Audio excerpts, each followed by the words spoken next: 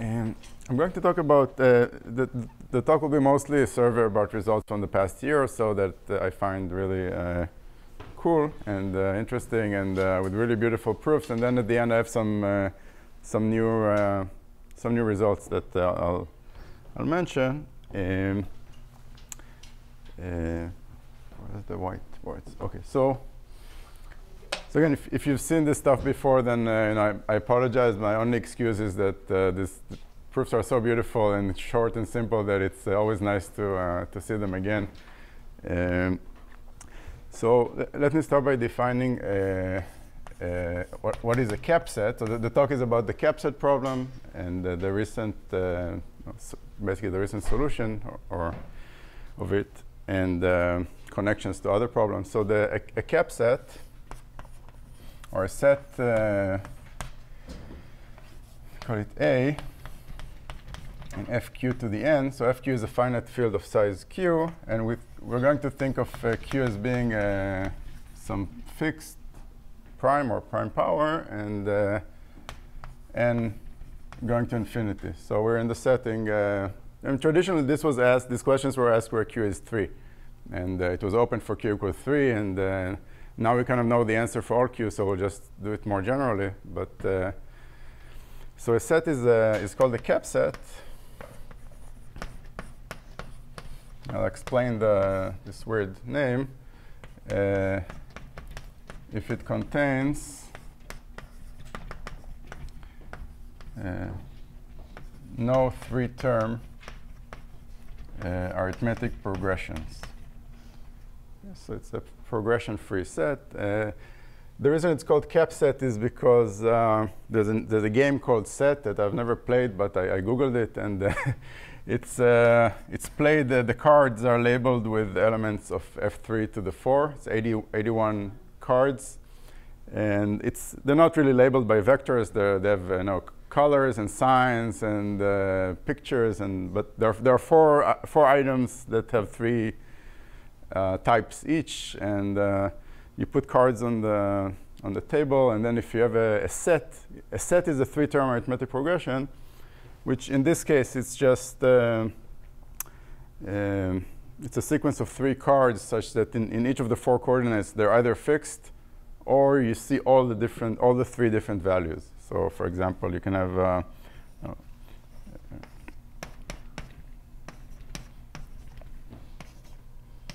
so this is a set, because all the coordinates are either fixed, or if I change this to 1, 2, 3, that's another set, right? And that's also that's if you think about it, this is just an arithmetic progression. A set that has this property is just a 3-term arithmetic progression, because you can just whatever you add to get the second one from the first, if you add it again, you'll get the third value here. So this is a special property of f3, which justifies the name. But from now on, we're just going to talk about 3-term progressions. Once you go to fq, then this kind of analogy. Would you say what you mean precisely about this 3-term? Oh, a 3-term arithmetic progression is x plus y, x plus 2y. It's a 3-term. Sorry, I should have said that. That's a 3-term arithmetic progression where x and y are in fq to the n. That's a 3-term progression. And there are other ways to define it, and we'll use those later also. So another way to define a 3-term progression is as a tuple x, y, z, such that x plus z equals 2y. Right? That's equivalent. And you can define this in any abelian group where the characteristic is not 2. Let's just write 2 does not divide q. Otherwise, it's... So could you say something about the motivation for studying cap? Yes, I will. Okay, the motivation is studying 3-term arithmetic progressions in sets. And I'll say why the case of f3 was kind of interesting. So yeah, that's exactly what I wanted to say now. So the more well-studied version of this problem is something that is the okay. So let me first say what is the question that we're interested in. The question is what is the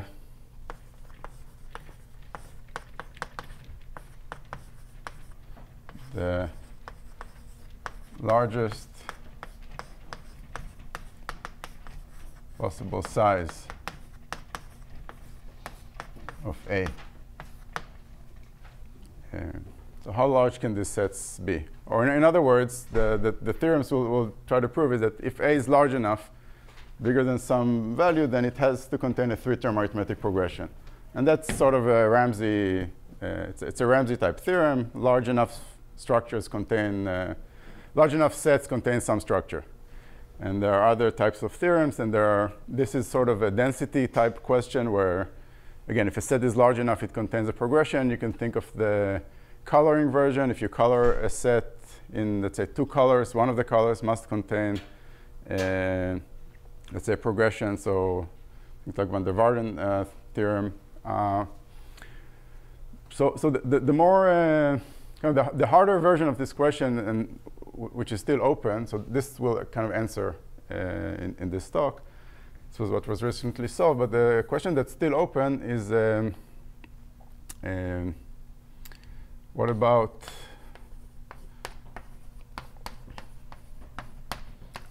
subsets of the integers? And think of big N as q to the n here. So we have the same size. How large can a set here without 3-term progressions be? And this is something that people looked at for I think longer than the cap set question.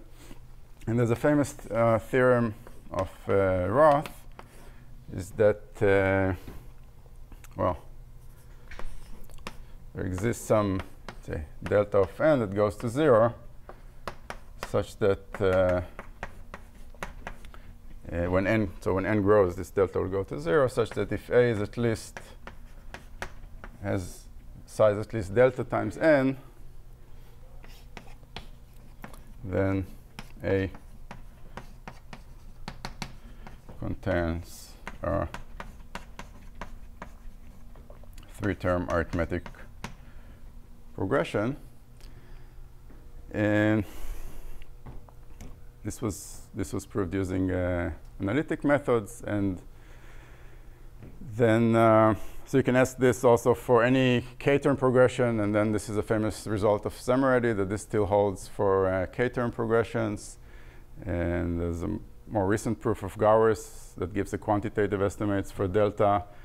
And this type of questions, it seems to be a central question in area of additive number theory, and the results, or the techniques for proving these type of theorems have been very influential. I don't know if this led to ergodic theory being developed, but this was one of the big applications of ergodic theory is proving such results. Although ergodic proofs don't usually give, or maybe never give, quantitative estimates on delta. So there's, but just that this question is a question that leads to beautiful techniques and proofs, as we will see.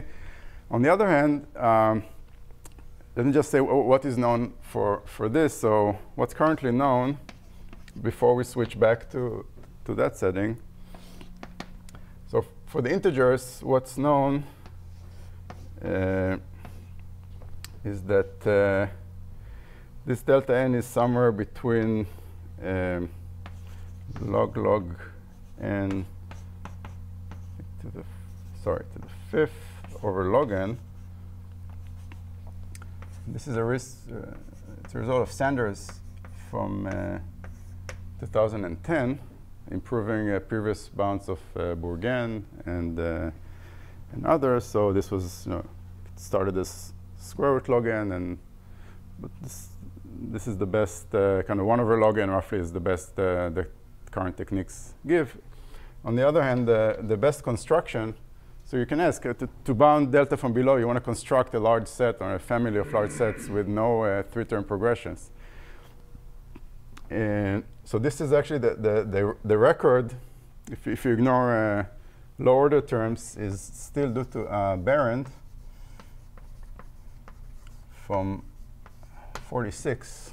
This is something like something exponential minus square root log n.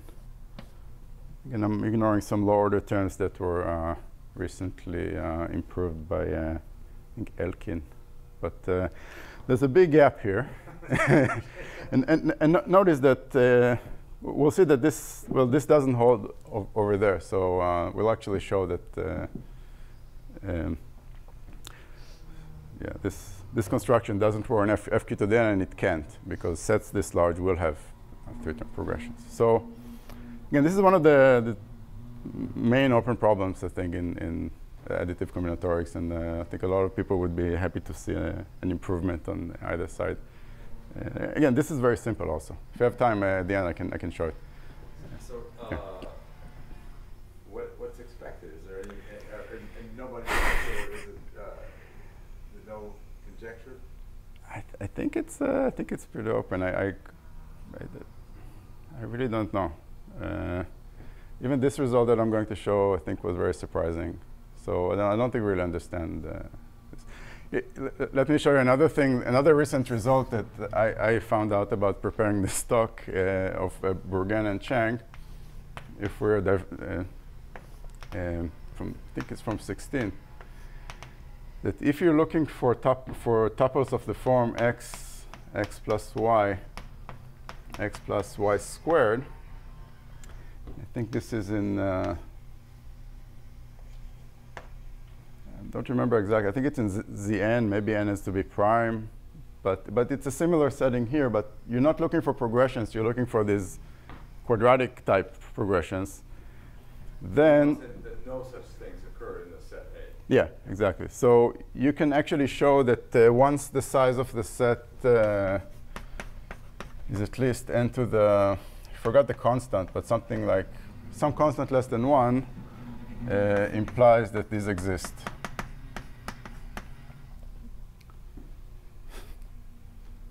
So this Behrend construction is very special to kind of the linear. This is the fact that it's a linear structure, and it actually the construction itself is kind of like it's a quadratic surface in the integers, kind of. So these things are very confusing. I mean, this is definitely the kind of the harder question, and people looked at this capset problem as a similar question in a different setting, somehow to get some more intuition and maybe develop techniques and see if these techniques work there or if techniques from here could work here. So it's this kind of thing that people like to do. If you have a nice question about an abelian group, you can ask it about other abelian groups and see how it behaves. And so the best results for the capset problem before the results I'll talk about before last year was so there was a famous paper of Meshulam showing that if A is a capset, and again people were interested in F3 to the n because that's kind of the most extreme opposite of the integers. You can't use F2 to the n, right? Because there are no three-term progressions. But F3 is the smallest one that's interesting. And Meshulam basically said that these type of bounds, I think it's, again, similar arguments to what you can do over the integers. You can show that so it's 3 to the n over n, which is something like big N over log n, right? And there was a big excitement when Bateman and Katz could improve this. They showed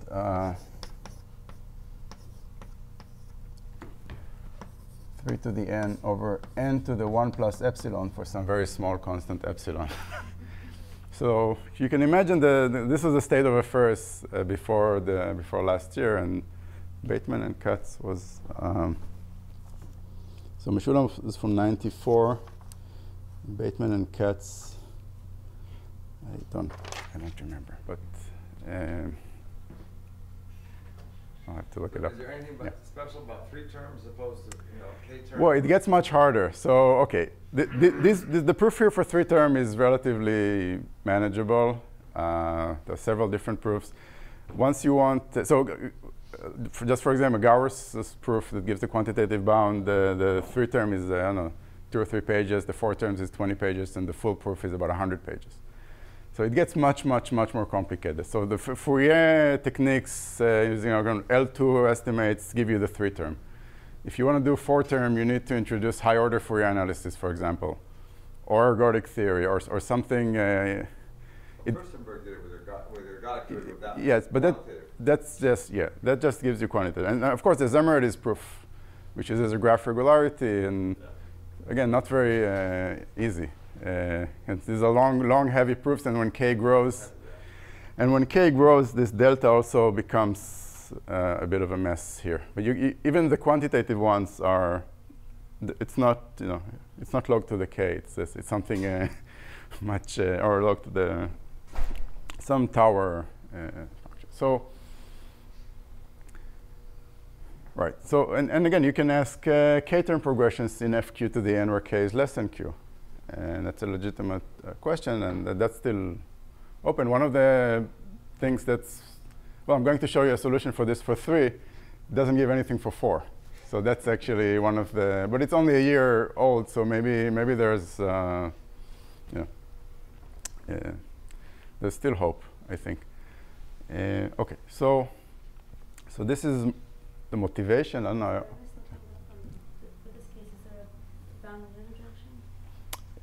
So the bound in the other direction, good. It's a good question. So the other direction, it's basically some C to the n where C is C is less than Q. So it's something like it doesn't get here, but it's some constant. Well, you can take, let's say in F3, you can take 0, 1 to the n. Okay. And then you can also construct examples for constant dimension, let's say F3 to the 100, and tensor them. So if you get some good constant in low dimension, you can do some computer search. And there's some competitions for people push the constant up, and okay. So good. So this is the background, and then the big surprise came. So there are 2 papers. The first one was Krut, Lev, and Pach, which had a real kind of new insight into the problem, which showed that in so they couldn't really get F3 or FQ, but they did something over Z4 to the n. And you can also define 3-term progressions here. A cap set A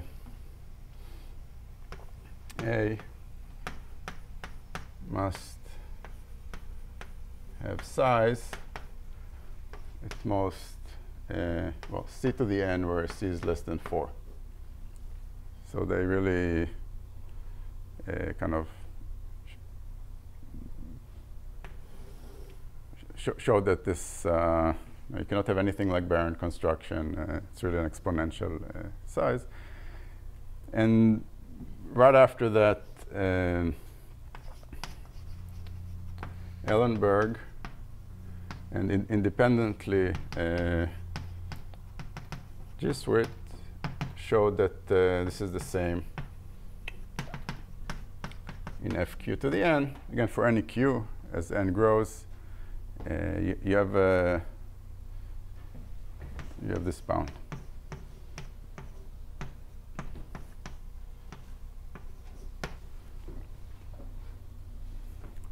So,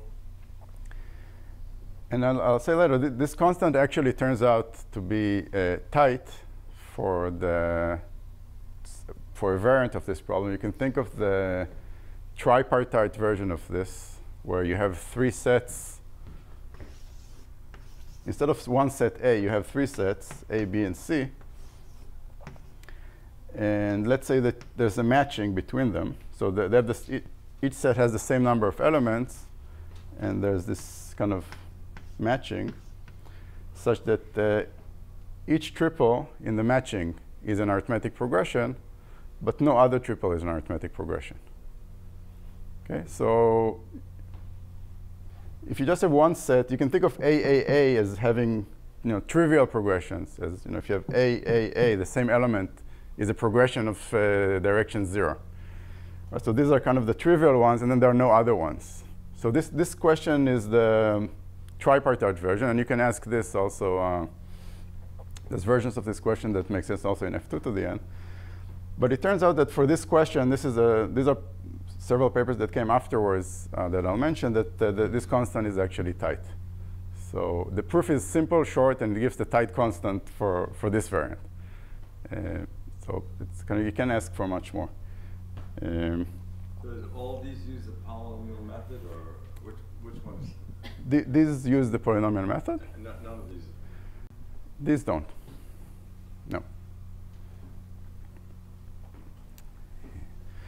OK, so the plan for the talk is the following. What I want to show is, write it here.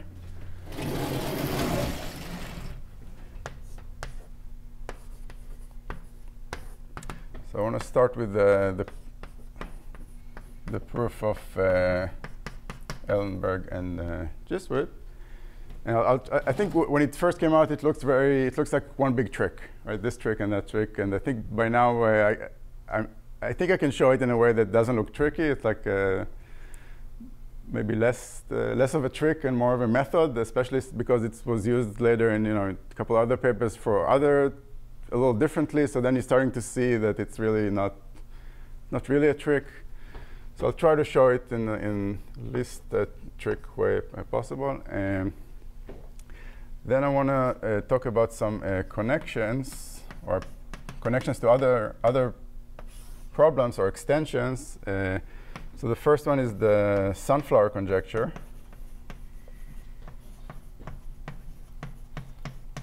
In combinatorics. The second one is to matrix multiplication.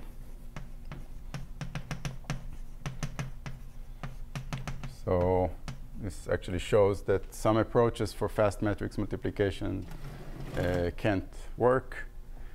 And then I want to show maybe this will get us to the break, or maybe I'm optimistic. Then I want to show a theorem of Green, of Ben Green,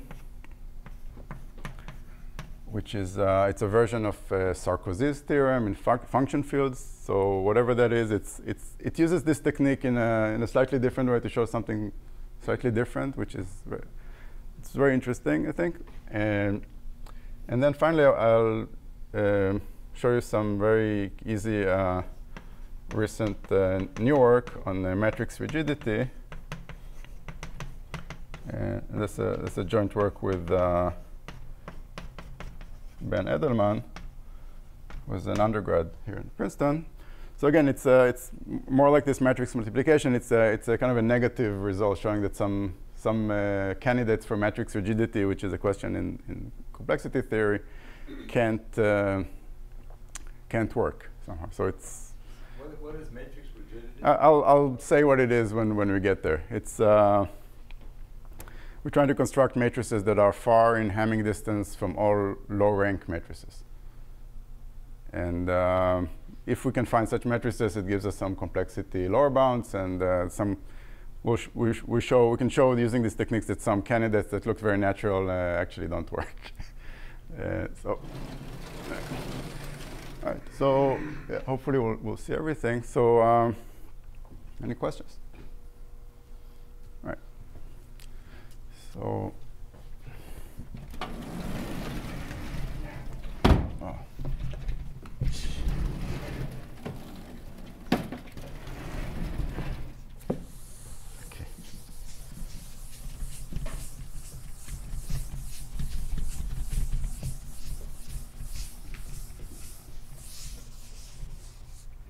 So okay, so here's the high-level idea of the proof.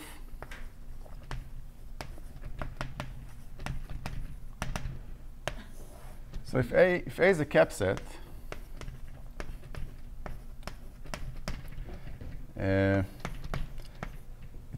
it's equivalent to the following condition. It's equivalent to saying that the only solution to this equation, x plus z equals 2y, with x, y, z in A, the only solution is the trivial one, where x is equal to y equal to z. Right? This is basically saying that the only three-term progressions are the trivial ones with direction 0. Right? So if you have a three-term progression in any group, this is x, this is z, x plus z is going to, x plus z over 2 is y, so x plus z equals 2y. So A is a cap set if and only if this equation only have trivial solutions. And you see the proof extends to other equations where there's a trivial solution and you want to show there are no trivial solutions. As long as the sum of the coefficients is 0. So you can move the 2 here. As long as you have three coefficients summing to 0, the proof will work just the same. So, okay, let me just put this here. So, what's the idea? Let's look at the matrix.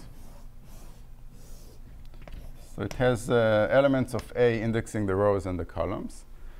And if I have x and let's call it y, let me just make this y and this is z, just to make it simpler. If I have x and y, I can look at the element. So for now, let's say the entries of the matrix are elements of fq to the n. Later, we'll apply some function on them. But it's a matrix that has all the sums, right? So here's the observation. The key observation here is that the elements on the diagonal are disjoint from the elements in the off diagonal. So on the diagonal, I'm getting x plus x, which is an element of the set 2a. So let me define the set 2a to be the set 2x, x in A. That's a set that has the same size as the size of A. And the diagonal will only contain elements from 2A. And the off-diagonal will only contain elements that are not in 2A, because I don't have solutions to x plus y equals 2z. Right? So there's no, it's not in 2A. OK, so I separated the diagonal from the off-diagonal, which is great, because I'm going to use some rank argument. And we know all of these algebraic proofs, eventually reduce to having some diagonal matrix that has high rank, right? So this is the same thing. So we're going to try to find some function f from fq to the n to fq such that we want that f is 0 on the off diagonal, so it will be 0 outside of 2a.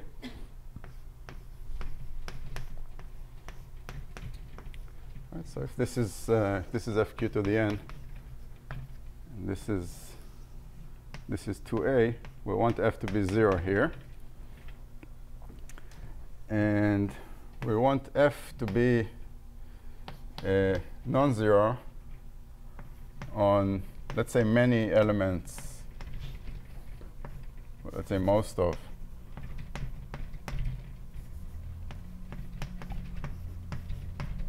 see why. Because we need a lot of non-zeros on the diagonal. Maybe not all of them, but maybe half of them will be non-zero.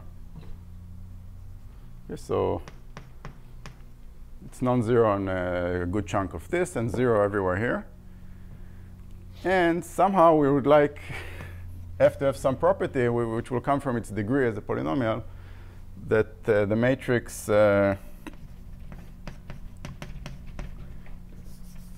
let's call it MF. It's the matrix that has f of x plus y. And we're actually going to show this for the bigger matrix. So it's a matrix that has fq to the n times fq to the n. This has low rank.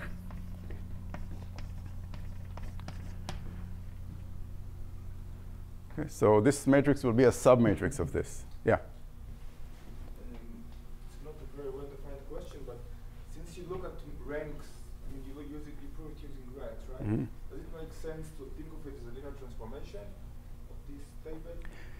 Yeah, so if you think of this matrix, it's a linear transformation that computes the convolution over the group fq to the n.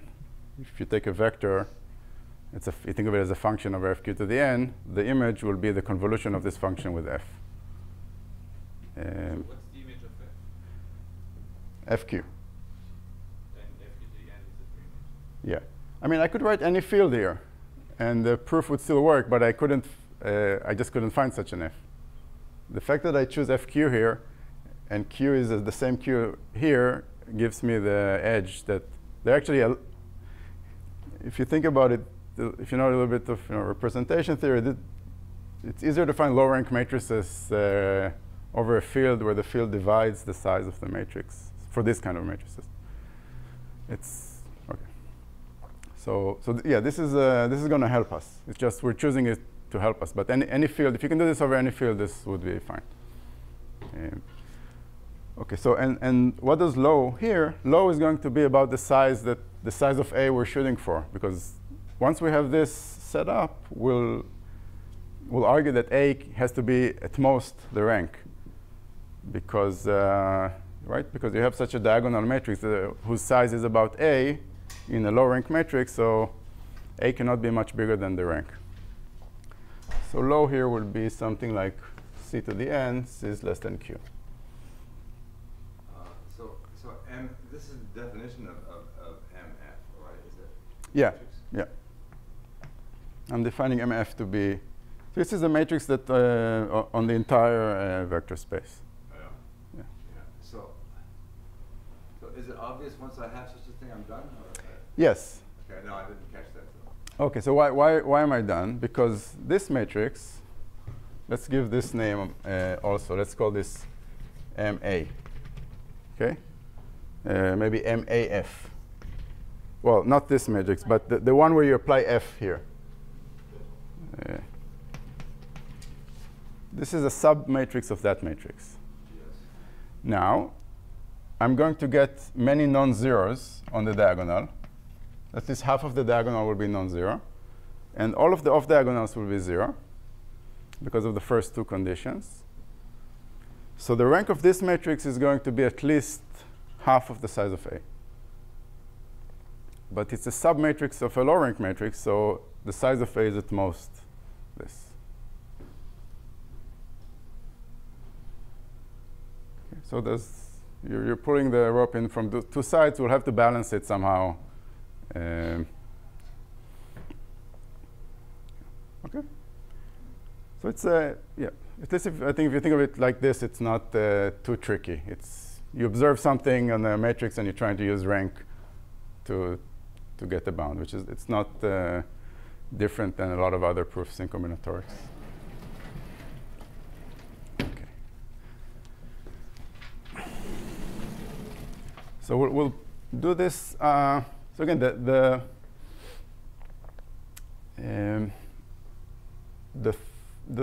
parameter that will give us the third one will be the degree of f. We'll see, and there's something very nice that happens there with the degree. So we're going to separate this task into two. So we'll have two lemmas. The first one is an interpolation lemma, which will give us 1 and 2. saying that for any set A, you can find a polynomial of so-and-so degree with the first two properties, right? And that's the kind of standard interpolation, counting dimensions. And the third one will come from another lemma, which is the kind of low-rank lemma.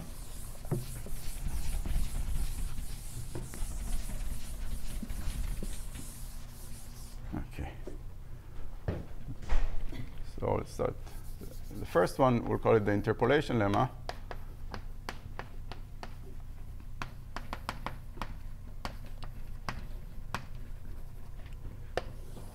This will give 1 and 2.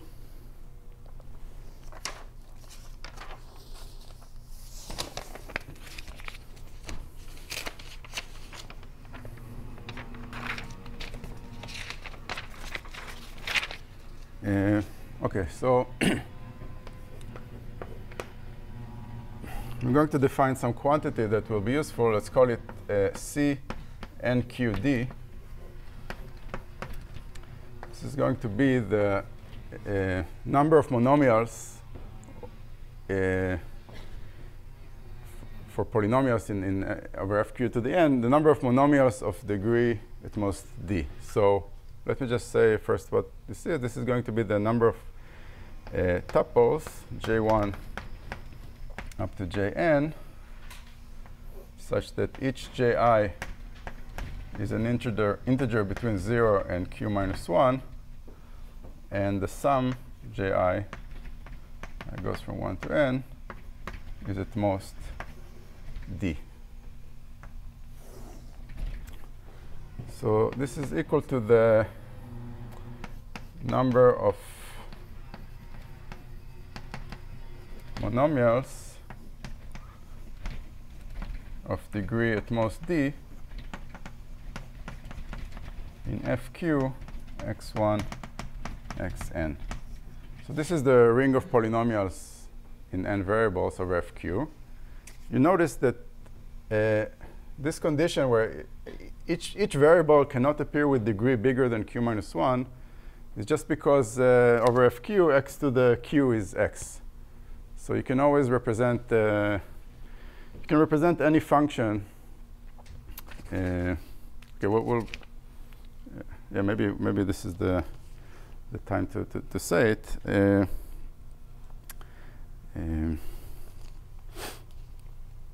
You can represent any function, the set of functions from fq to the n to fq. This is a vector space of dimension q to the n. This is the same as polynomials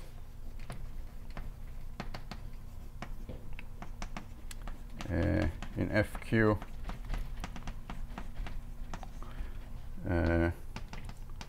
with, let's call it individual degrees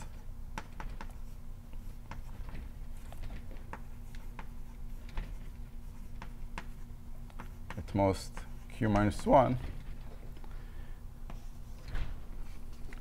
So any function you can, for any function you can find a polynomial with individual degrees at most q minus 1 that agrees with this function, and vice versa. And the reason is just the dimensions are the same.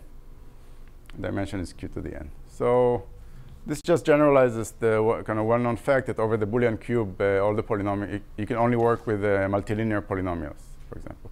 So over fq, you have to allow the degrees, each variable to have degree at most q minus 1. And this thing is just the dimension of the subspace where the total degree is bounded by d. Right? So just draw a picture here. OK. So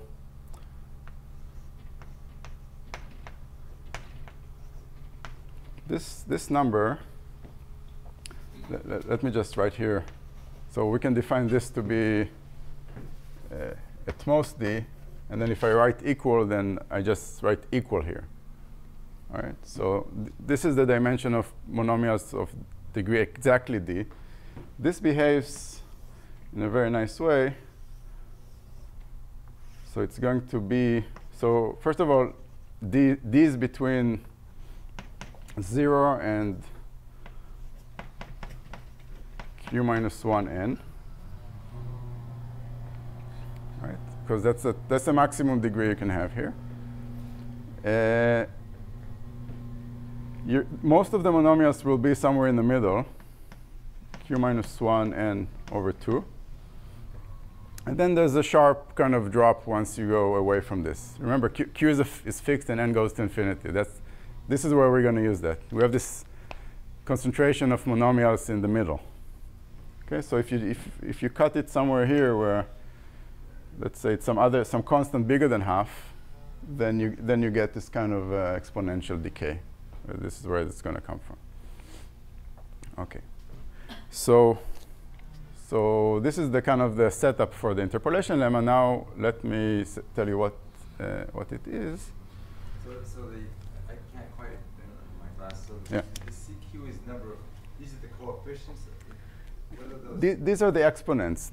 So each tuple corresponds to a monomial x1 to the j1, x2 to the j2, xn to the jn. Oh, okay. Yeah. So these are the set of powers. All right. Maybe. Yeah, okay, we'll see.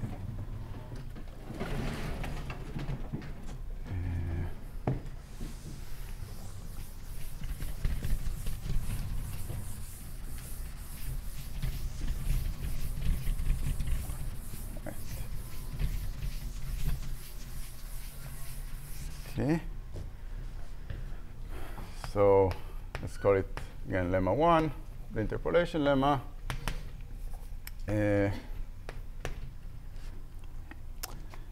If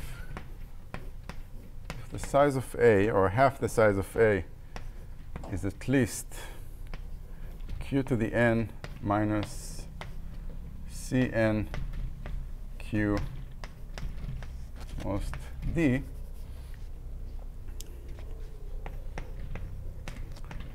then there exists f of degree most d such that f of a complement is 0, and 2, f is non-zero on at least a over 2 elements in A. So this is what we wanted from the first part. Now we're going to use this when D is close to the right side. We're going to use this when D is, just write it here. Let's say when D is something like 1 minus epsilon q minus 1n.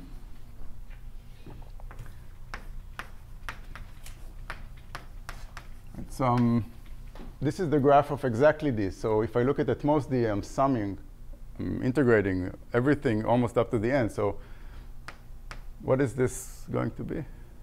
Okay, asymptotically. It's going to be q to the n, I guess, right? Q to the n minus the tail. Yeah, which is pretty small. Yeah, but we'll have to look at this right, for some alpha, right? Alpha less than 1. Actually, this alpha will go to 0. Sorry, it will go to 1 as epsilon goes to 0.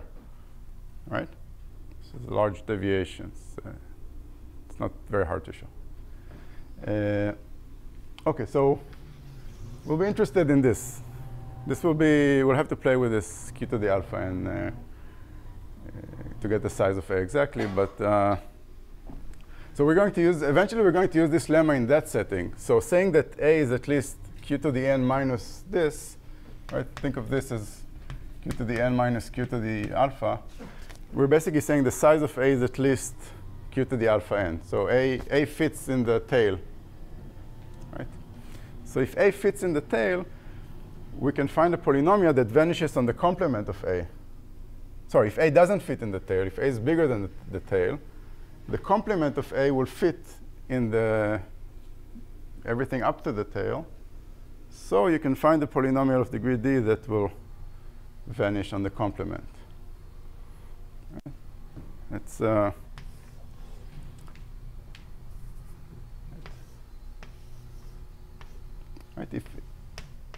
If A or if A half doesn't fit in here, then the complement of A has to fit in here if you sum all of these. So you can, there's enough degrees of freedom here to interpolate something that vanishes on the complement. So that's the idea. I can just write the proof. And the fact that you're taking this slack kind of half is just so because you don't just want something that vanishes on the complement and doesn't vanish somewhere on A. You want it to not vanish on at least, say, half the elements. So you need some slack. So here's the proof.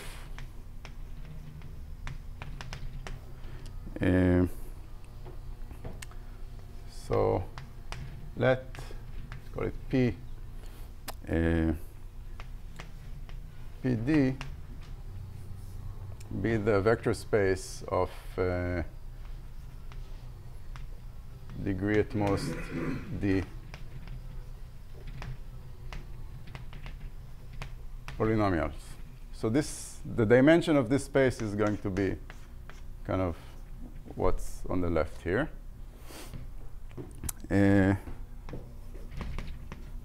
So the dimension, by our assumption,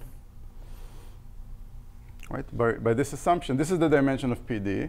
It's going to be at most, it's going to be at least q to the n minus half of A.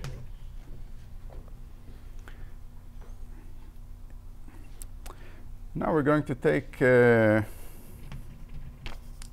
let's consider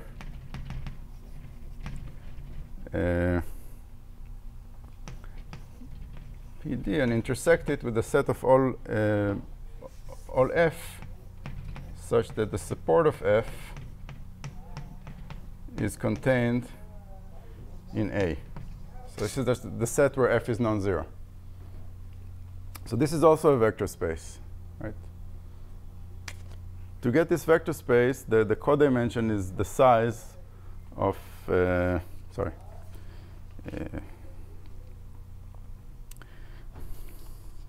is the size of A complement, right? So support of f is the set where f is non-zero. Okay, so basically, I'm looking at all f that are supported on A. This subspace is achieved by q to the n minus size of A equations, right? You want all the zeros outside of A. So the dimension of this, so I start with PD. So it's at least the dimension of PD minus the number of equations that I need to get this thing. So this will be q to the n minus A. It's just linear algebra. I start with some subspace, and I add this many equations. That's as much as the dimension is going to drop. It's not going to drop. It can't drop by more than that. That's true for any.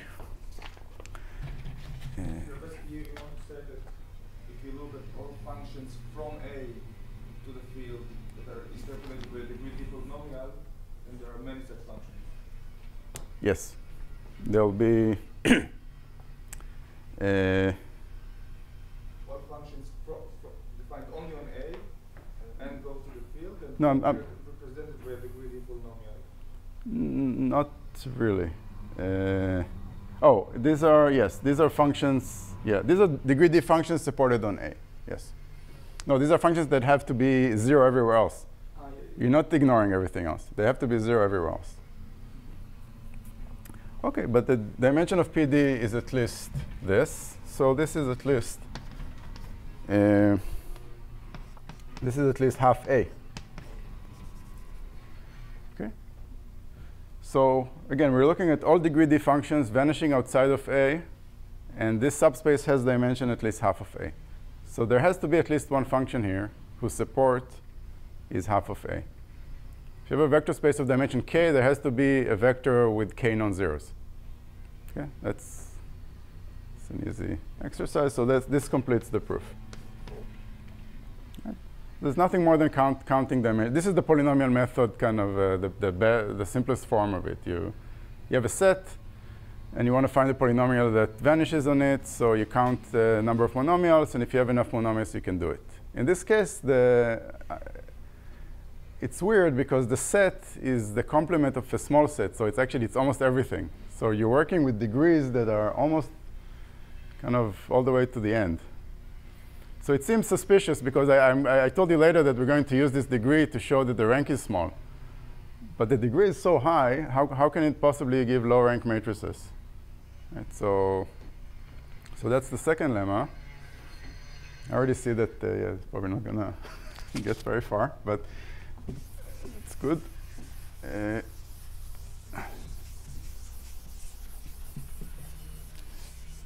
OK, so everybody's OK with this?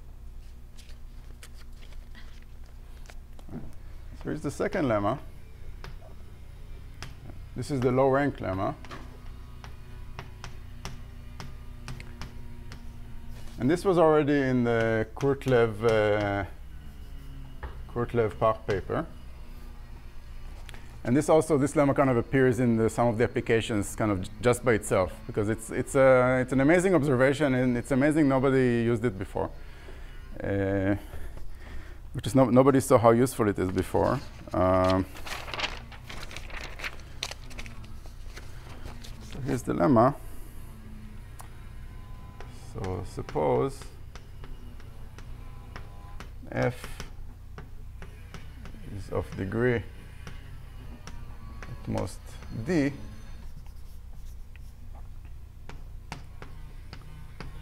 then the rank of mf, which is just recall, this is the matrix that has f of x plus y, so it's q to the n by q to the n matrix. The rank is at most. So if I wrote d here, that would not be very surprising, right? But also not very useful. But it's actually d over 2. And there's a 2 here. This 2 is not going to change much, but this 2 will change a lot, because it will take us from here, from 1 minus epsilon, to half minus epsilon, or half minus epsilon over 2. Right? So just to see why, this is degree d polynomial, and I'm bounding the rank by counting the number of monomials of degree d over 2. And again, multiplying by 2. So if d was 1 minus epsilon times the maximum, this is d, then d over 2 is half minus epsilon over 2, q minus 1n, which is already on the other side of the expectation. And so you're going from almost everything to almost nothing.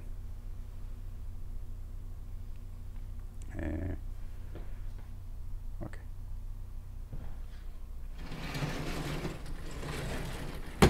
Again, the proof is a few lines.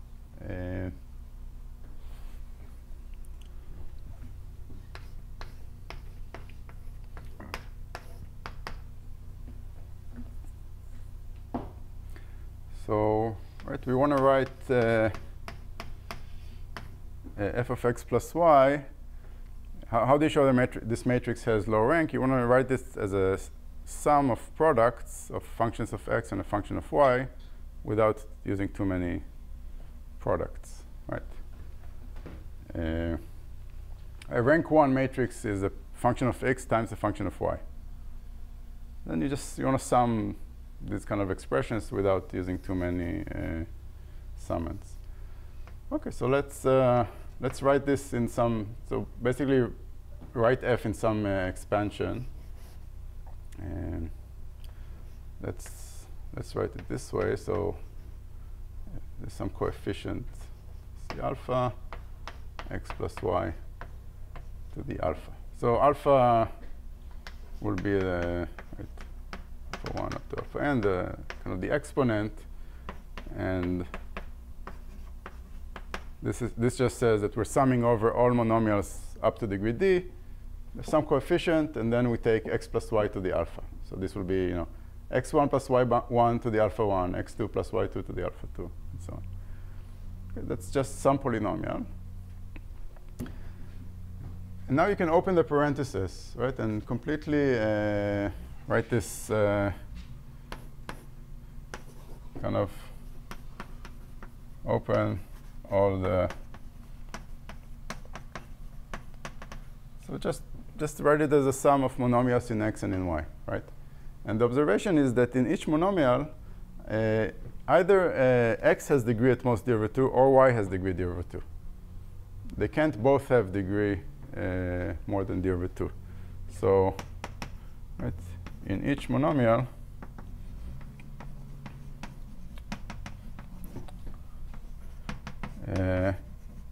either the degree of x is at most d over 2, or the degree in y is at most d over 2. Okay. So I can write this. I can group terms according to x and then according to y, and I'll get two different sums. The first sum, I'm going to take all the monomials that have degree of x at most d over 2. So I'm going to sum over all exponents up to degree d over 2. It will be some coefficient, I don't know, a alpha, x to the alpha, and then some function. Let's call it g alpha of y. Because in every monomial where this is the degree of x, I'm going to group together all the whatever appears in y. Okay, but this is not everything. I have to also take care of the ones that satisfy this condition and not this condition. So I'll have another sum. Beta at most d over 2. Some coefficient y to the beta h beta of x. Okay. So in each summand here is degree is rank 1 matrix, and I'm summing. I have two sums, and each one has this number of summands. So that's why the rank is low. Okay. Maybe we should think of A as 2A, or? Yes, we'll use the lemma for 2A. It's the same size. Yeah. And, you want MF to be you want F to be non-zero. You really care about the complement of 2A or on the entire space, The or just on the subset? No, just on the entire space. But isn't it enough to have it on the subset? It's enough to have it on. For the argument? I mean, it may be not easy to construct. Well, it will have to be non-zero on a plus a intersect the complement of 2a. But a plus a could be everything. That's the problem. Right? The off-diagonal entries is it's sums of elements in A. A set this large, the sum set could be the sum set could be very large. But you're right. If you know for some reason the a plus a is not very large, you can maybe gain something. Because as long as the complement of 2a in the sum set a plus a Yeah. zero, the argument will still Yeah. be for you. Yeah. Subset of the matrix. Right. Okay, so just putting things together, let me just tell you what constant do you get out of this. Putting these two things together, then we'll take a short break.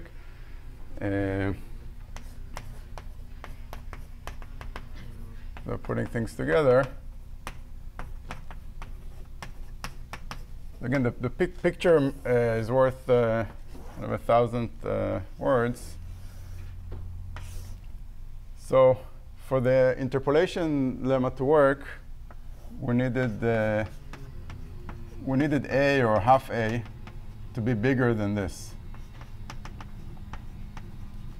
Right. Then we're applying the rank bound. We jump to d over 2. Right? This is the degree d kind of slice, and this will be the degree d over 2 slice.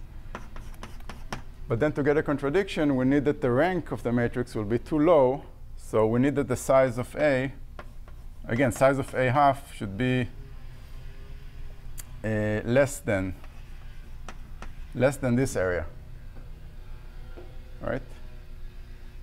Because this is going to be the rank, and we're going to say by contradiction the rank is at least half A, so right. So what D will we choose? What? 2/3, right? Because we want these two things to be the same. So we'll take D to be 2/3 Q minus 1n. D over 2 is 1/3 Q minus 1n. These two areas are the same by symmetry. And the bound on A that you get, so putting things together, you get, again, I can, with this picture, it's an easy exercise. You get that the size of A is at most with some constant, maybe 4 or 2 times C n Q 1/3 Q minus 1n. So you get that the size of A is the number of tuples j1 up to jn, such that each ji is between 0 and Q minus 1, and the sum is at most 1/3 Q minus 1n. I claim that this is at most C to the n, where C is less than Q. And if you had to compute this constant, what would you do? You know? Anybody? You go to the online website. No, so actually it's an entropy maximization thing. It's a Boltzmann distribution on a finite number of states. It's a headache. You don't get anything nice, but you can compute it. It's the maximum entropy of a distribution that has Q states, 0, 1, 2, up to Q minus 1. And the expectation is at most this. And so you take this entropy, and this is like, this is going to be e to this entropy. And it's less than, so the entropy is less than log Q. We have to show that it's a constant bounded. It's bounded from log Q, and so e to the entropy is less than Q. You cannot express it with maximizing with a parameter. Yeah. There's a dual, but and as I said before, this turns out to be tight for the tripartite version. So it's kind of amazing, I think. All right. So any questions? Yeah, any hope to improve that C by changing the image, or do you don't know? Well, if you prove it for the non-tripartite case, only for the non-tripartite case, it can't work for the. And I have a feeling this is probably tight.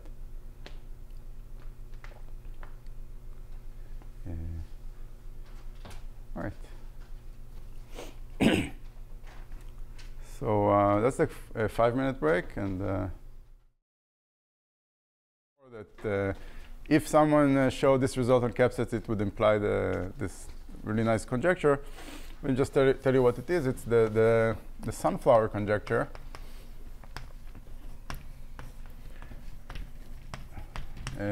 Well, there are two sunflower conjectures. So first, what's a sunflower? A sunflower is an arrangement of 3 sets, A, B, C, such that sets such that the intersections, the pairwise intersections are all the same.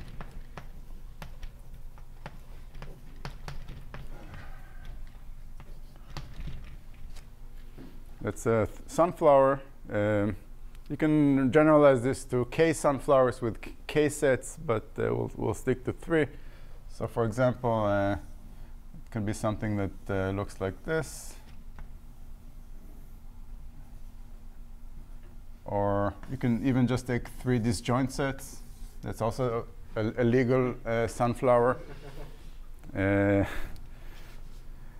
the original sunflower conjecture, this is it's called conjecture 1 of Erdős and Radu.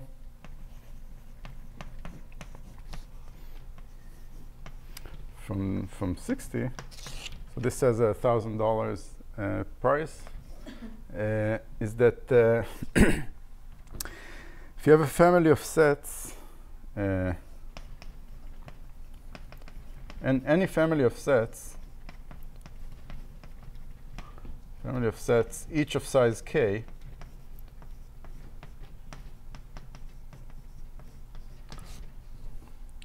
with at least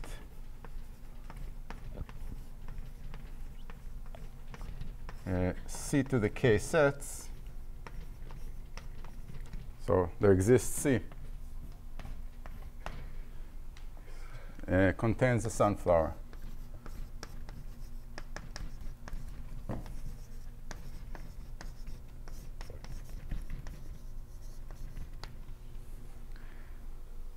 Okay, so this is the conjecture. If there's some constant C, such that if you have any family of sets in any universe, if every set is of size k, and there are at least C to the k sets, then you will find a sunflower there. So of course, these examples are important because otherwise you can just take all the sets to be disjoint. So this is still open. What's known, what was showed by Erdős and Radu. Excuse me? Each set is of size k. It says k elements? K elements. You have sets. Sets have, the only thing sets have is their size, right? So it's nothing else. Yeah, you have some universe, right?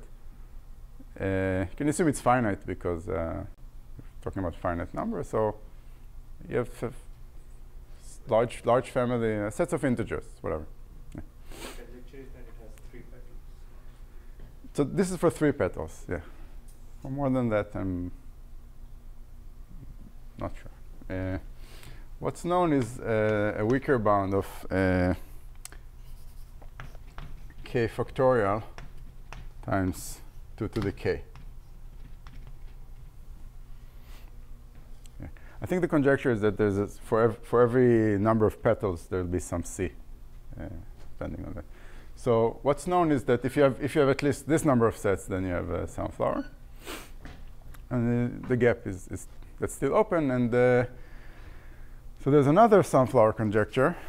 It's called conjecture 2 by Erdős and Zemeredy.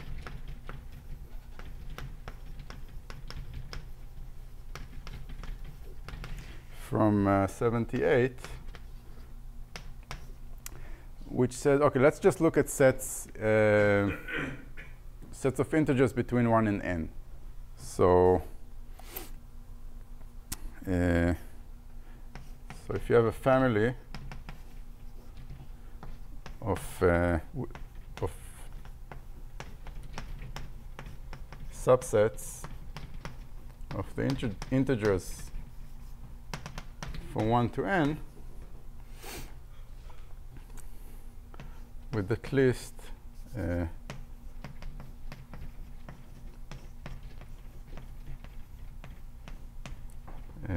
C to the n members, or sets, C is some constant less than 2, must contain a sum for.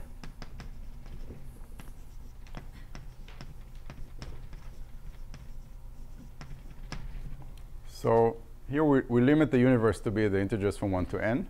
So there are at most 2 to the n sets. And the conjecture is that if you have a family of sets that's relatively small, so c to the n for a constant c less than 2, some constant c, then Constant? what? Is this, Yeah, is this a yeah. constant? The conjecture is that, again, there exists c less than 2. Such that if you have such a family, when you hit this bound, you must contain a sum for. So it's very similar to the cap set thing. $1,000 too? No, I don't think so. So this was also open, and it was known that conjecture 1 implies conjecture 2. And then there was a paper of Alon, Spilke, and Umans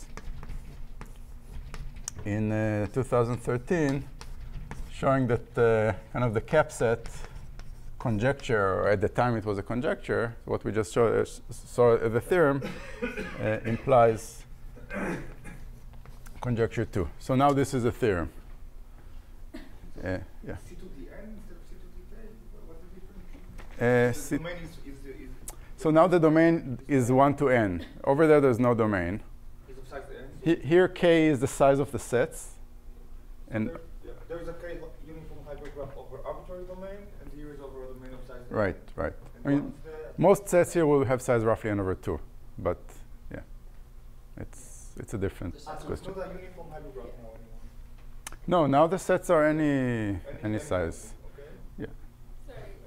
The point is that there are 2 to the n subsets of that. Yeah. And so Once you're almost there, you have to contain this structure. Okay. So this again, this paper showed that this implies this. The proof was a bit complicated, not very direct. There's a more recent kind of half-page reduction by Naslund and Sawin. So the original proof didn't give the constant somehow. It was just that there exists a constant if there exists a constant there. This proof is a direct reduction that gives you a quantitative bound, and actually this is very simple. So again, as I said in the beginning, I just because I want to talk about everything, I'll skip the proofs now, and at the end you can ask me to show proofs of whatever you want to see. So I can show this in, and this is very Can you simple. just say like how to, I mean, this is purely combinatorial, and there we have like sound. It's an amazing exercise. If you can figure it out, the reduction, it's really pretty. Yeah. It's a reduction. You take the sets and you embed them somehow in F3, but it's not, yeah, it's like a gadget. Okay, so why would you think conjecture 1 is true? what? Why would one think that conjecture 1 Because you're Erdos, I don't know. They just know things. This one's much more reasonable to me. It might be wrong. I mean, I don't. I mean, what are the Maybe the examples are just. Do you have a counterexample? So Yeah, first but off, the- that means that you can't have 3 disjoint sets in your. because Right, for example, right. you- Every 3 sets have to intersect. Yes. So it limits the universe somehow. Yeah. So. I mean, Oh, but you could just like, I think I could string them together, kind of like intersecting along things or something. well, if you try to string them together, at some point they won't intersect. I mean, That's the point, I guess. yeah, no, I'm not an expert on this conjecture. I'm sure there's been enough time that people wrote. I'm sure I'm sure there are good insights to this that I don't have. But it's definitely it's known this implies too, so it's a stronger conjecture. Okay, so that was just it's a cute thing to know. It's a famous conjecture. Now it's proved. So what's the connection to matrix multiplication? So without going into too many details, I'm sure most of you have heard of this. Is if I have 2 n by n matrices, and I want to multiply them. This is A and B. One question. Yeah. Conjecture 1, what's the best that's known What's the best? That's for this. for that one? k factorial 2 to the k. That, Yeah. sorry. Well, so if you want to multiply two matrices, it's a computational problem, and the difficulty is measured in how many multiplications I'm making. Just say additions are cheap, easy, not important. So I'm counting multiplications. So the trivial thing is to multiply row by row. That's n multiplications. Then you have to repeat this for n squared times. So the trivial is n cubed multiplications. And I'm sure all of you know that you can do better than this, starting with Strassen's work and many other works. The best upper bound today is n to the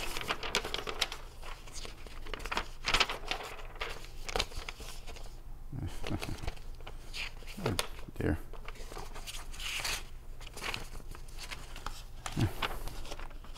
Oh, here it is. 2.3729 by Virginia Williams. But throughout the years, since the I think 60s or 70s, there have been various combinatorial conjectures such that if this conjecture holds, you get exponent 2. You cannot do better than 2 because there are n squared outputs. So one of these conjectures was by Coppersmith and Vinograd in 1990.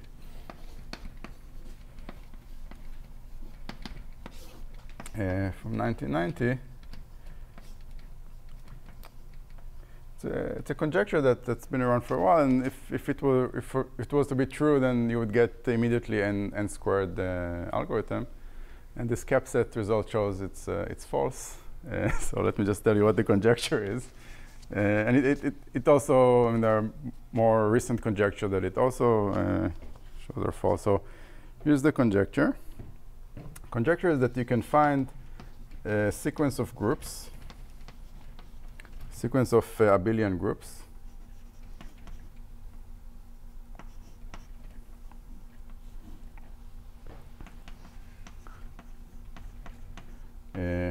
just call it G, but think of it as a sequence for every increasing sequence of groups, and subsets. So for every group, there's a subset such that there are no 3 disjoint subsets A, B, C in S with the same volume. So the volume is sum A in A, sum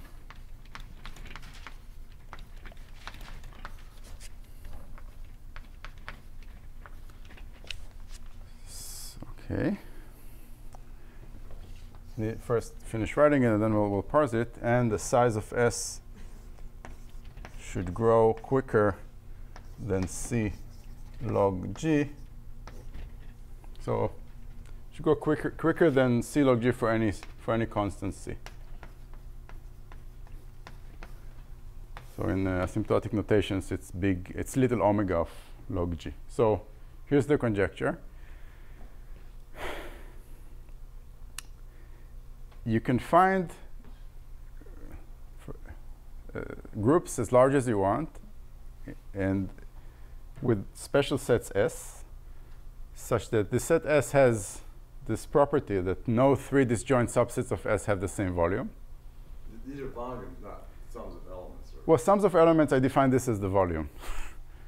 Oh. That's just how they call it. But it isn't the. It's a discrete group. It's not. There's no. It's a sum. So this is called this property is called the no 3 disjoint equivoluminous sets property. And this is the no three disjoint equivoluminous set conjecture. Okay, so you want to find large groups with large sets such that in these sets, no three subsets, disjoint subsets, have the same volume. And the ambient set, the S, has to grow quicker than log G. If you can find such a sequence, you get exponent 2 for matrix multiplication. If you could do this, you can find for any abelian group, just whatever groups you want. If you could do it, if you can find such a construction, you get the exponent 2. Right? And you don't have to grow very large, right? It's just a tiny bit more than log. If you think of it, log is easy, right? Take the basis of a vector space. All right, so this is false now. And this is false. And this is a really, really easy reduction from the sunflower conjecture. So this was shown by, again, Alon, Spilke, and Umans. And the reduction here is kind of, it's so simple, I will show it now. So if,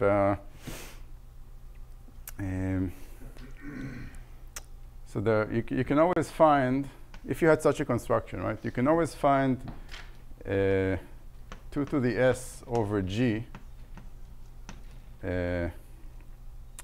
subsets of S with the same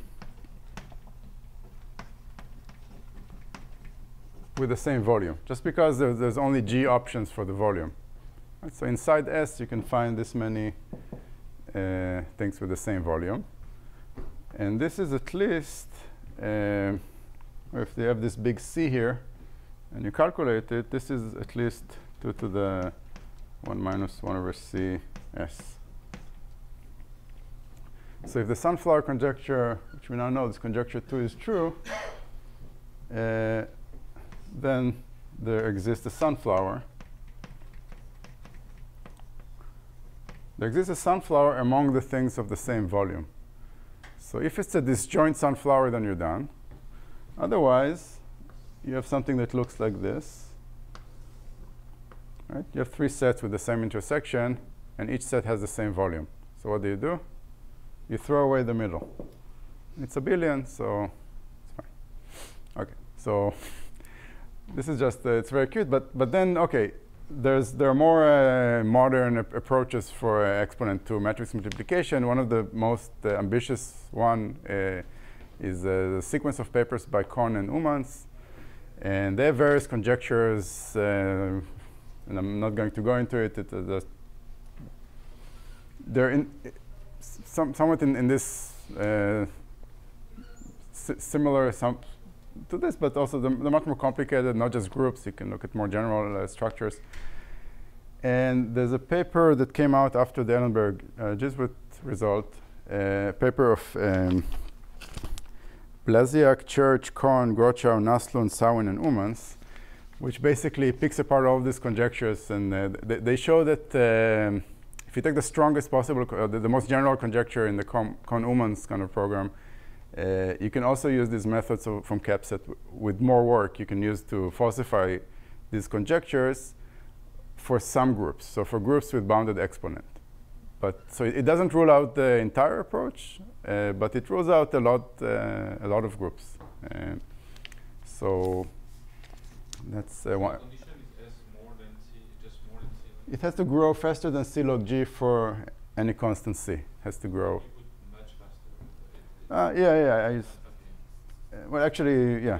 If it has to be little omega, just little omega, yeah.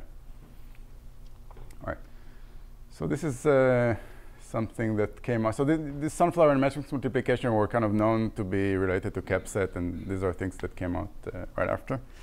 The next thing I wanted to mention, any questions on this? So that means that there doesn't seem to be much of a program yet for improving that bound. Is that what you're saying? Well, the Neumann program, this rules out the groups of bounded exponent. But there are groups of unbounded exponents. So it points the research or the effort into more limited direction. Or would it be useful, though, if one had it? Exponent 2 matrix multiplication, that would be useful, yeah. I think that's safe to say, yeah. Yeah, it's one of the biggest questions in complexity.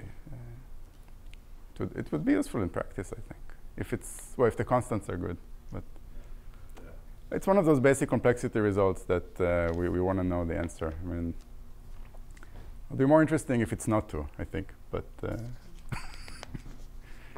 okay. So, any other questions before we switch? Okay. So now I want to talk about Green's paper, which is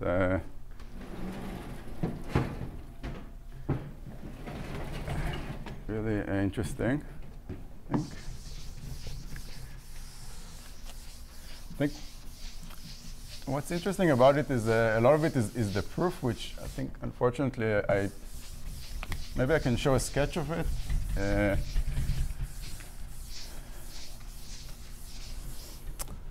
But here's the result.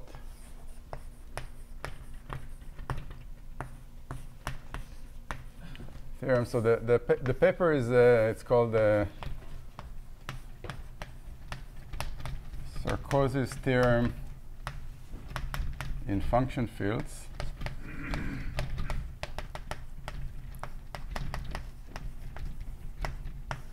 We'll see what it is. So this Sarkozy's theorem in function field is going to be a corollary of what I'll write here. This is a more general theorem. Okay.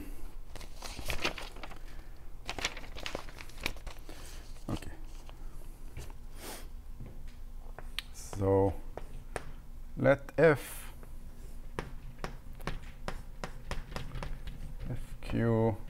gamma n,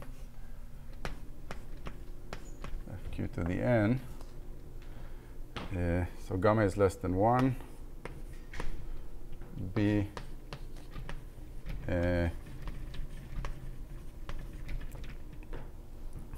degree D map.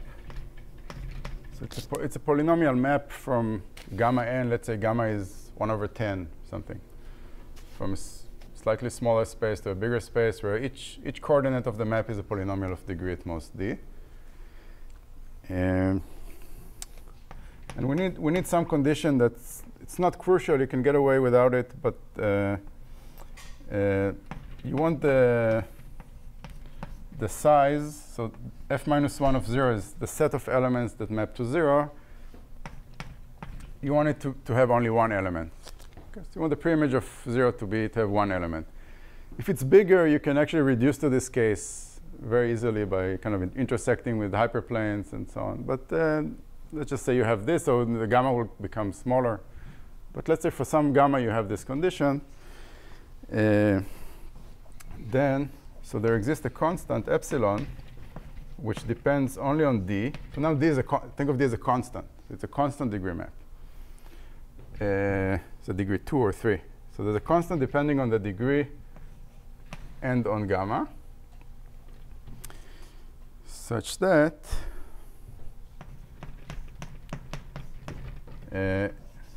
if A is a subset of fq to the n with the size at least q to the 1 minus epsilon n, so it's a sufficiently large subset here, if you look at A minus A intersect the image of F,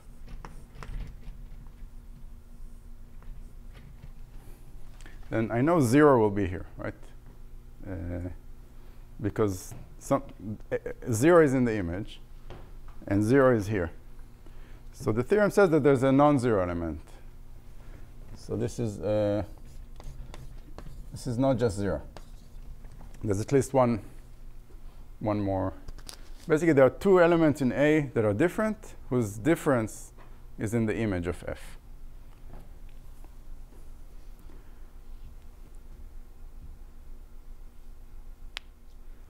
Okay.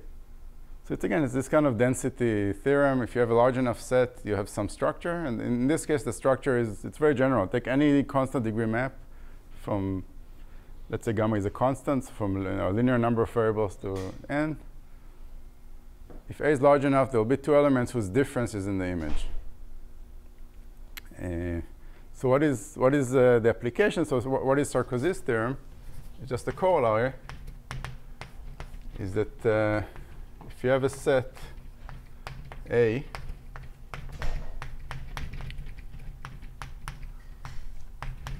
so this is the set of univariate polynomials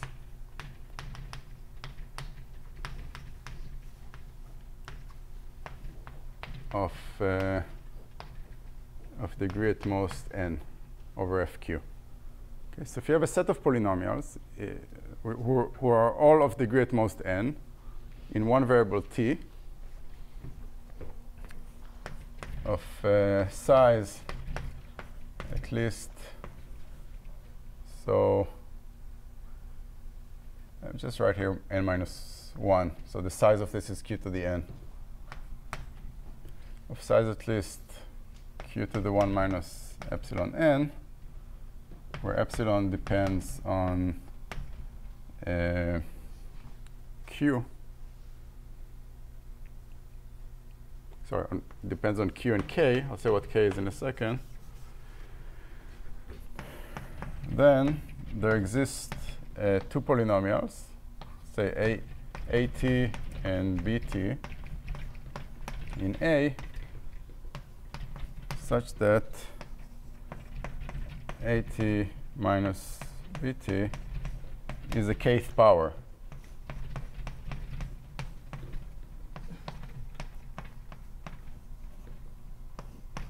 And f doesn't have to be in A. So basically, if you have enough polynomials, you can find two whose difference is a kth power. Again, k is some constant.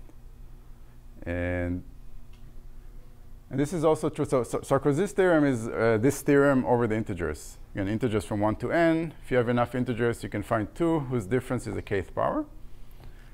And this tells you that instead of integers, you look at univariate polynomials, which is essentially fq to the n, then you get it much faster. You get it here, q to the constant times n. Where over the integers, you need something like q to the n over n.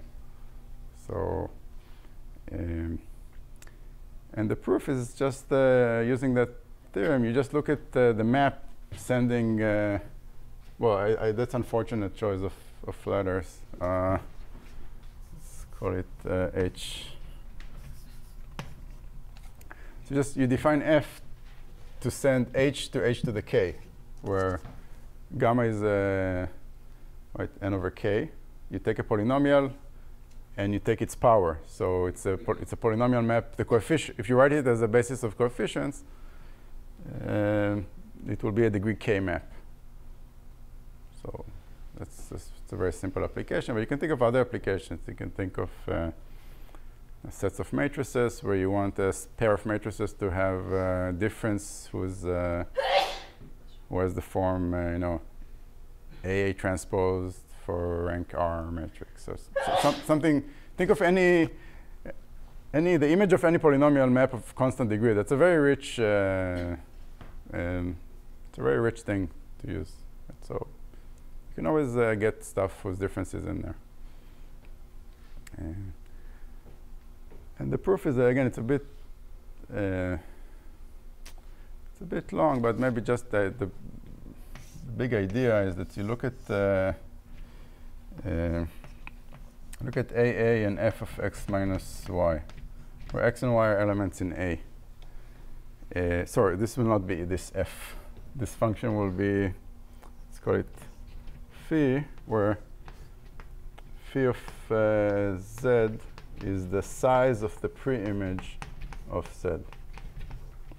So you define this function It's a function that takes outputs integers. And you look at a matrix that has A, and the value of this function on the difference, x minus y. The diagonal is 0. So when you apply this function, you get 1. And the off diagonal will be 0. If the theorem is not true, then you get zeros, because you miss the image. Right? So this matrix will have the rank of this matrix will be the size of A. This is just the identity matrix. If A doesn't contain, if you assume by contradiction that A minus A doesn't intersect the image, this will be the identity matrix.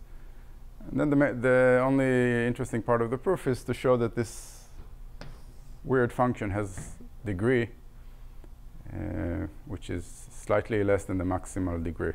So again, using the low rank lemma, this will have very low rank. And that's not very hard. It's a calculation. But it's surprising that this function will have a degree. I mean, you can take fq to be q to be 2 here even. You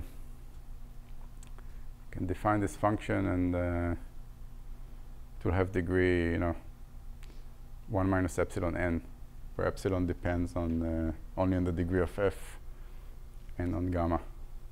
So the only hard part is to show that this has degree. Yeah, this has degree bounded away from the maximum. Well, it's not that hard. Okay. All right, good. So, all right, good. So I have 10, 15 minutes. Maybe I'll show the matrix rigidity application.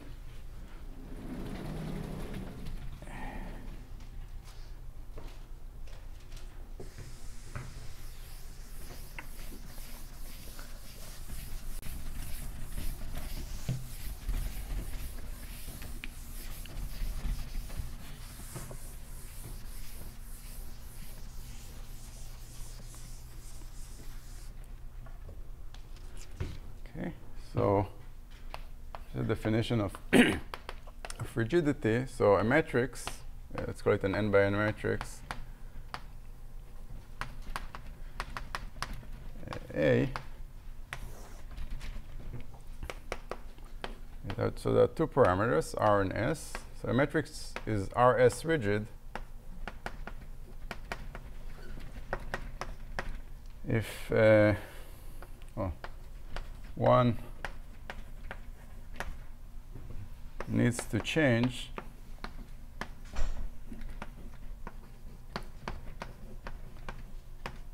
at least S entries of A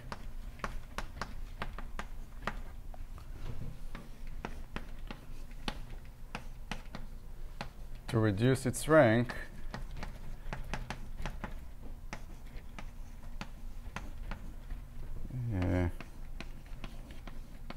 below R.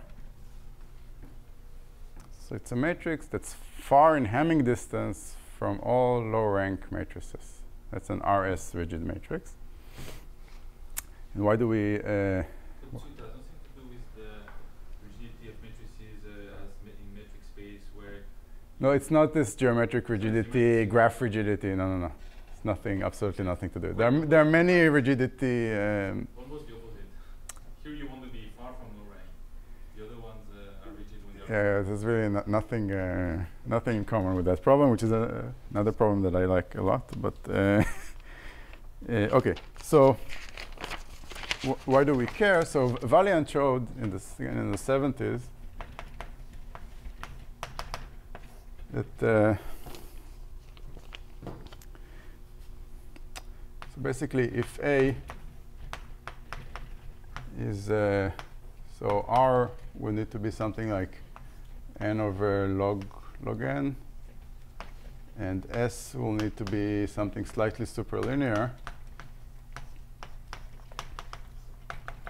Let's say for some epsilon, if you have such a matrix, then to just say you get a lower bound, a computational complexity lower bound for computing the map x goes to ax. So it's a mapping from whatever field you're on. So now f can be any field. It can be complex numbers, finite fields. You have a linear map, and you want to compute it. The specific lower bound is not very important. It's a lower bound that we don't know how to prove for any reasonable. It's a superlinear size circuit with logarithmic depth. It's not very important. It's a barrier to complexity research for over 40 years. Let's just say it'll be amazing to show this kind of lower bound. So what's the problem? If you think about it for 10 minutes, you'll see that if you take a random matrix, it will be much more rigid than this. Actually, if you take a random 0, 1 matrix over F2, you will need to change something close to n squared entries to get the rank even below half. It's not very hard to show that. When you say n squared, you mean like n squared over 10 or something? So yeah, n squared over finite fields, it's n squared over log n, I think. And over the reals, it's even better than that. It's a constant n squared. But yeah, it will be much better than this. Let's say n to the 1.5, and n over 2 here is trivial. So what's the problem? With all these complexity lower bounds things, we know random functions are hard, but we want to find explicit examples. And that's the challenge here, is to come up with an explicit matrix. Yeah. Literally, like you're in R10 and you want me to give you a 10. No. I'm looking for, okay, what does explicit means? Explicit means I want, for every n, I want you to tell me what is the matrix, what is an n by n, maybe not for every n, but for a growing sequence of integers. For growing sizes, I want a family of matrices that has a succinct description. If you want to be completely formal about this, let's fix a finite field. I give you n, you're allowed to run in polynomial time in n and output the matrix. That's explicit. Okay? That's a formal definition of explicit for me. What? Coding constructions? Error correcting codes is actually I observed, and someone else wrote it. Goldach and Tal Goldach wrote a note about it that there are codes that are not rigid. You can tie your hands and. But the other way around, are there interesting codes that are rigid? Okay, so that's exactly what I'm going to talk about. Okay, so what are the candidates that you would try to think? What's the first candidate? Well, there's a few. Maybe you'll surprise me. Can we do binary or? You could do over the reals, complex numbers. What do you want? Yeah. Read something. What? Did you say like the 0 matrix with like R1s? On the diagonal? Yeah. Well, then you can change. I mean, you just change the diagonal. That's less than n. Yeah, diagonal, a sparse matrix will not work. You need at least this number of entries, otherwise. I want it to be exactly that rigid, not less than that. No. What do you mean less than that? I want the Hamming distance to the low rank matrices to be at least something. I want it to be far from low rank. Oh, I see. Yeah. Any good candidates? That's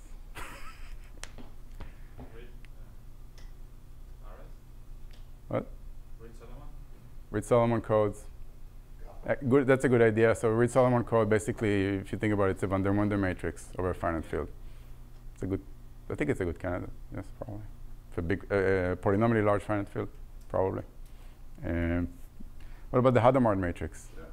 2 by n by 2 to the n matrix over the reals with plus minus 1s according to the inner products mod 2. Okay, so that was considered to be a good candidate for many, many years until last year. Allman and Williams showed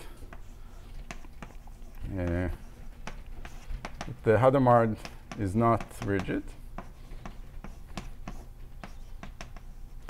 And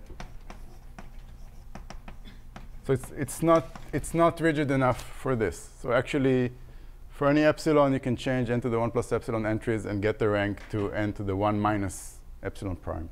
You can get much better below this. It's a huge surprise. And the proof has nothing to do with the cap set. However, what we observed with Ben Edelman is that you can use the cap set to show this for many other matrices.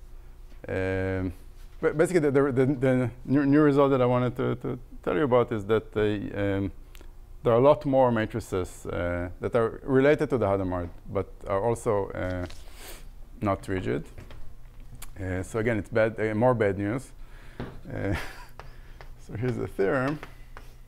Again, that's with Ben Edelman. And it's a very, very simple observation, but it's still surprising, is that you take any function f for any finite field fq. If you take any function from fq to the n to fq, then the matrix mf, which we saw before, so again, it's a q to the n by q to the n. So again, this n is now q to the n. Is not,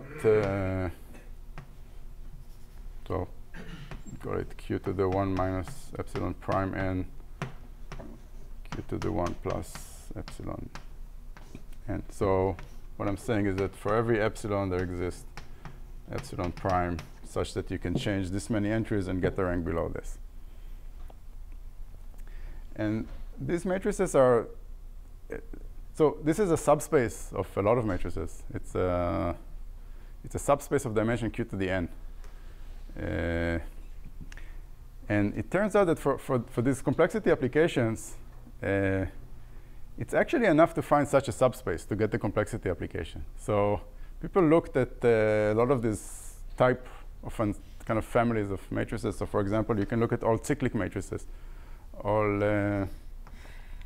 matrices where you fix the first row and then you shift the rows to get all the cyclic shifts.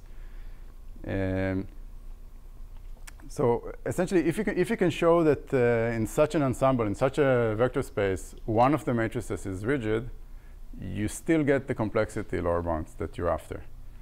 Because you can think of a circuit computing with two sets of inputs. One fixes the matrix and the other fixes the x.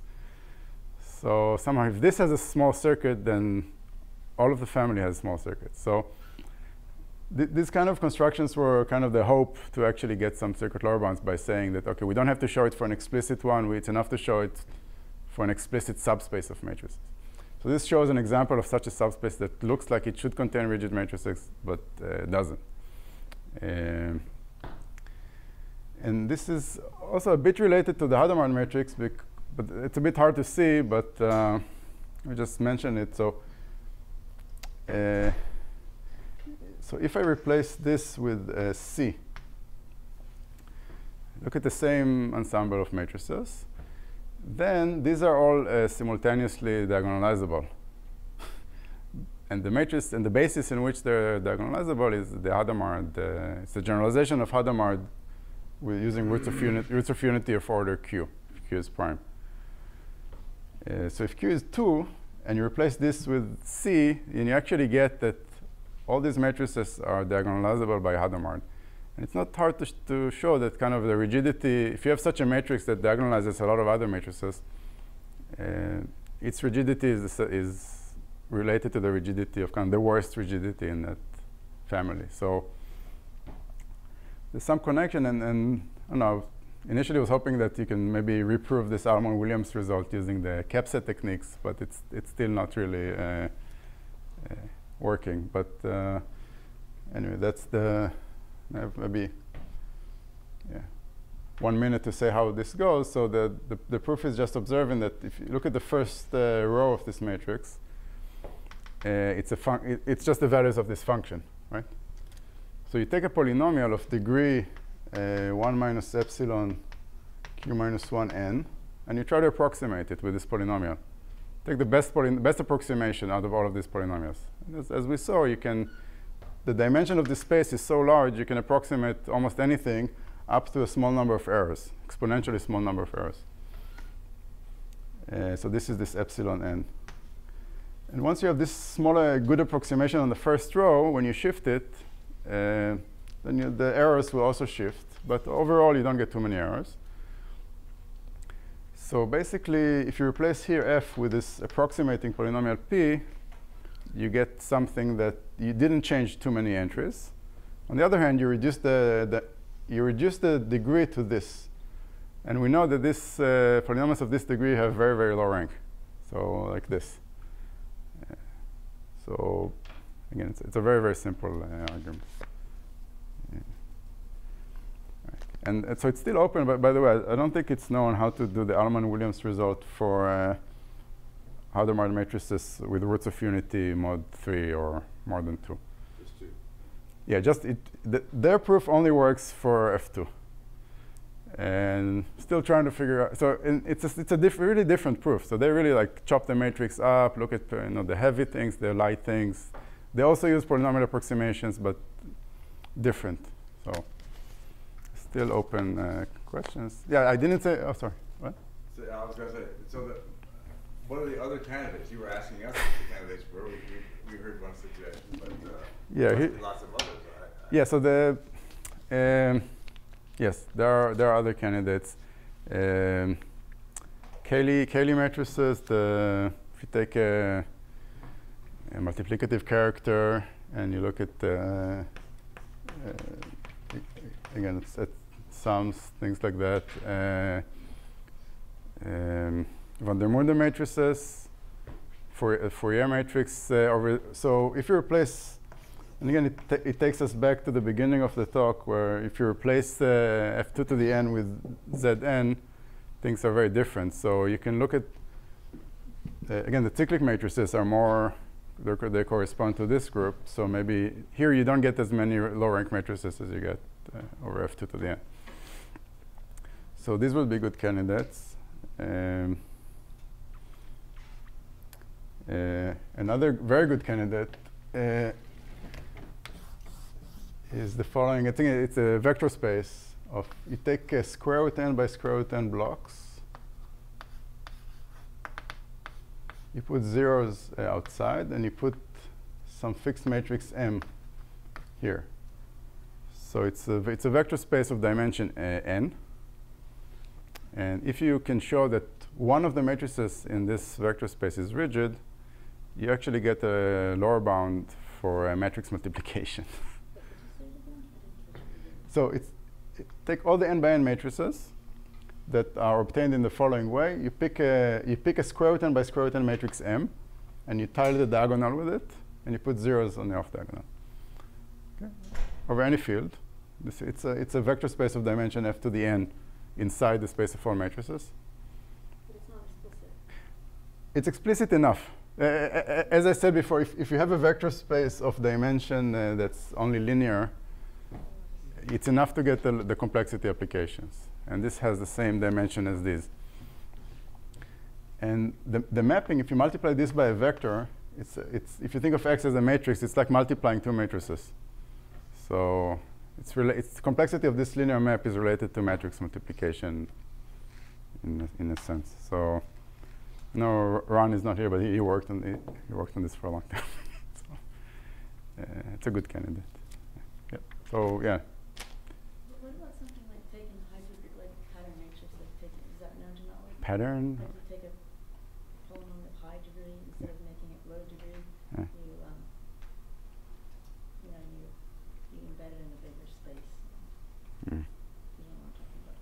I'll ask you. I mean, there could be more iterative methods of starting with a rigid matrix and building bigger rigid matrices out of it. Some like zigzag, but we don't know anything like that. Yep. How about codes that are built out of sort of the not linear arithmetic in the field? Mm-hmm. I mean, FQ, think of it as FQ to the n. Mm-hmm. You know, FQ to the n. Yeah. And I mean, Like rank metric codes, you mean, or something like that? Like rank metric codes, or? Yeah, I mean, GAPA codes built that way. I mean, they're just different things that are built out of. Yeah. But you'll have to use some specific property of the code, not just that it's a code. Yeah, no. Of course. Yeah, exactly. So you'll have to use something more than just the Hamming minimum distance.